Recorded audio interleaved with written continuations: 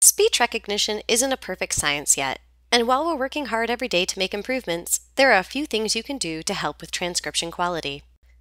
Just like when you're talking on the phone to a person, if you're in a loud place like a concert, or if you're outside and a truck drives by, it's hard for Jott's speech recognition to understand what you're saying. Try to avoid situations and step aside to a quiet place to say, "We'll be home in 15 minutes. Sometimes being fast is good, but not when calling Jott. Take your time and leave your voice recording at a moderate pace. For example, Go to the store and buy apples, bananas, peaches, and pears. Is way too fast. Try saying, Go to the store and buy apples, bananas, peaches, and pears. Even though you may know the hip new slang term all your friends are saying, we might not. Try your best to avoid slang sentences like, Atway upway.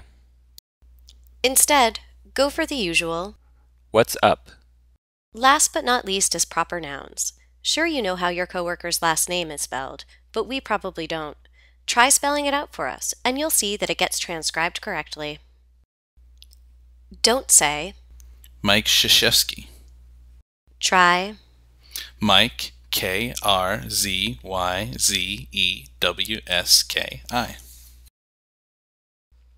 Those are just some small tips of ways you can help improve your voice-to-text notes.